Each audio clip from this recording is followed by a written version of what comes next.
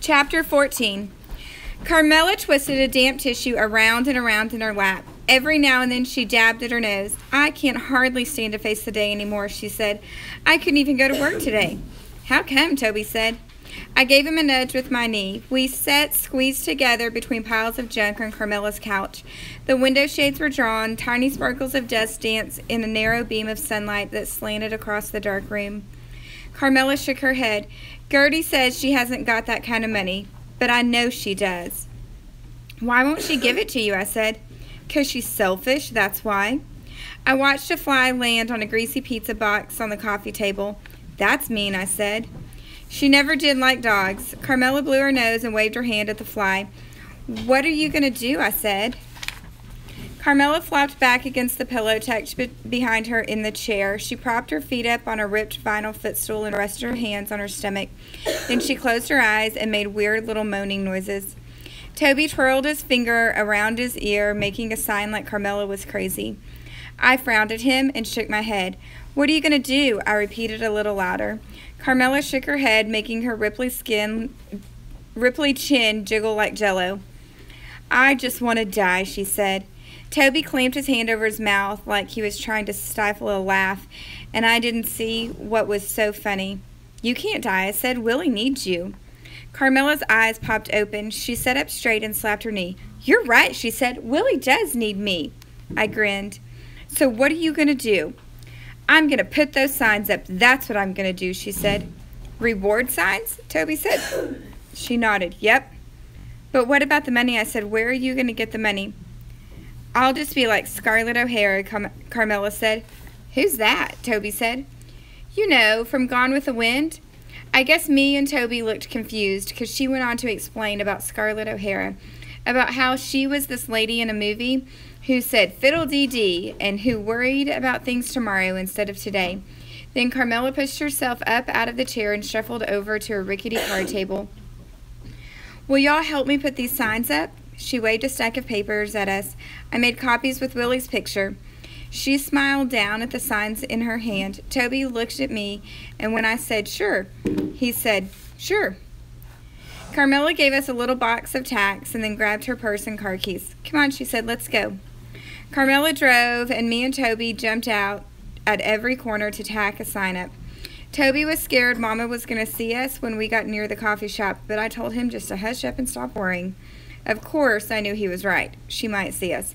But I had so many other things weighing me down that I didn't have room in my worried mind for Mama. With every sign I put up, that question that I'd been trying to push away kept popping back at me. The question was this: "What in the world are you doing, Georgina?" By the time we were done, it seemed like there wasn't one street in Darby that didn't have a sign tacked up somewhere. On nearly every corner, Willie's face gazed out at the world with his head cocked in that adorable way of his. It like to broke my heart to look at it. "I feel better already," Carmela said when she turned onto Whitmore Road and into her driveway. "I have this feeling in my bones that my little Willie is going to be coming home any minute now." "But what about the money?" I said. Carmela flapped her hand at me. "Oh, fiddle-dee-dee," she said. "I'll worry about that tomorrow." When Mommy got off work that night, she drove us over to the Pizza Hut and told us to go on in and wash up. Then we sat in the parking lot and ate corned beef sandwiches and dill pickles. Mama seemed real happy and excited, going on and on about how she's making all kinds of money. She showed me and Toby an envelope stuffed with dollar bills. "I'm stashing this under the spare tire in the trunk," she said, "but it's just for emergencies, okay?" "Is that enough money to pay for an apartment?" I said, pulling that fat off my corned beef and tucking it into a napkin for Willie. "Not quite," she said, "but it won't be long now." "How long?" I popped a piece of chewing gum in my mouth. "Not long," Mama said. "How long?" "Not long," Mama said in a mean voice. "Yeah, right." I rolled my eyes and pulled chewing gum in a long, stretchy string out of my mouth. Mama whipped around to face me. I stuck my chin up and looked her square in the eye, twirling my gum around like a jumping rope. She turned back around and slumped low in the front seat. Toby licked his fingers with smacking sounds and said, "Maybe me and Georgina can get some money." I like to swallow my gum when he said that. Mama looked at him and smiled that real sweet smile like she always seems to have for him but never for me. "Now, how in the world would you and Georgina get money, sweetheart?" she said. Here it comes, I thought. I knew Toby was going to mess up sooner or later. I braced myself for what was going to come next, waiting for Toby to tell Mama about Willie and Carmela and all. I tried to give him the evil eye, but he wouldn't look at me. I don't know, he said. Maybe we could find some. Mama chuckled. Wouldn't that be nice?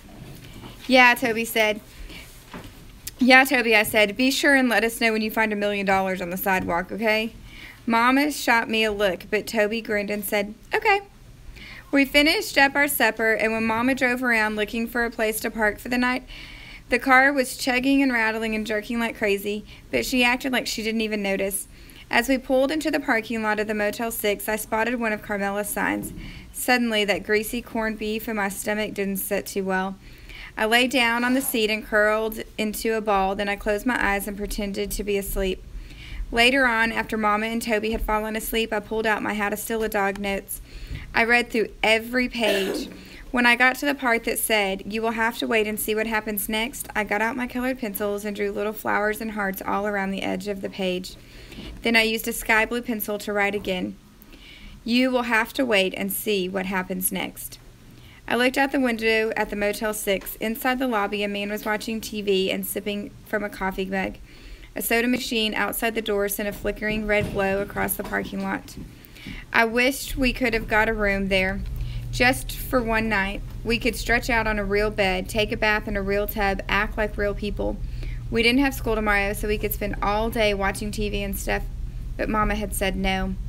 I looked over at Toby, curled up on the back seat with his head propped against the door. I hadn't told him about Mookie yet. I knew he'd get all scared and worried. He'd say we weren't supposed to talk to strangers and Mama would kill us and stuff like that. And I guess he would be right. But what choice did we have? We couldn't just forget about Willie, could we? We had to feed him and take care of him. Besides, Mookie was probably gone by now. Toby wouldn't ever even know he'd been there. I closed my notebook and stuffed it back down inside my bag. Then I lay down on the car seat and closed my eyes. No sense worrying about Mookie tonight, was there? I could worry about him tomorrow.